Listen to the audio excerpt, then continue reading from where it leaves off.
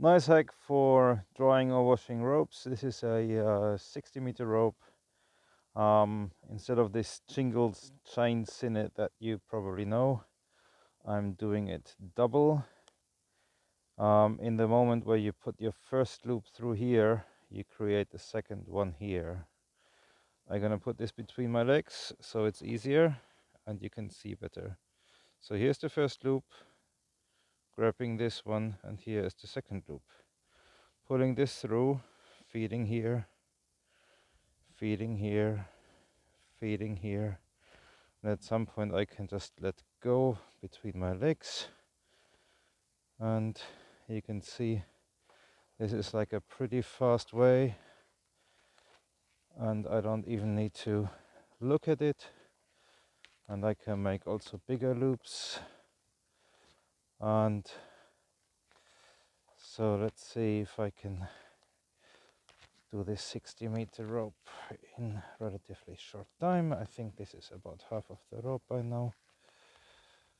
And you can possibly even double the rope if you want. And soon you will see the end result. If you double the rope, it will be twice faster, of course, everything. But when you double the rope, you have to, of course, then also again split it. So soon we come to the end.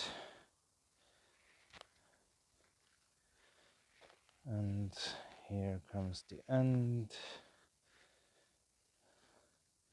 And towards the end, you start just locking it off with the, again, put it between my legs. So you start by going back to single last loop through the second last loop. Then you grab the end and then you can do a few single ones. Oops. And just pull the end through here.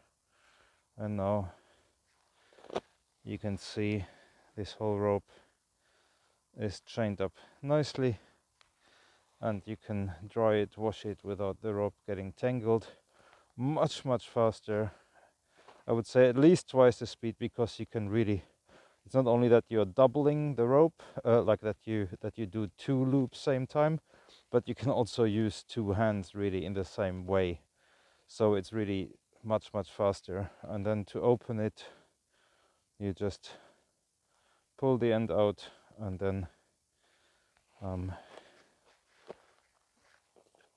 you can just feed the rope out and it all opens up again.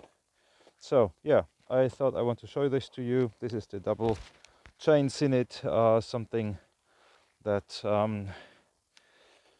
I find very practical, especially for drying long ropes. This is only 60 meters, but if you have a 200-meter rope and you want to dry it, wash it, this is a really nice way to keep things tidy. So that was it.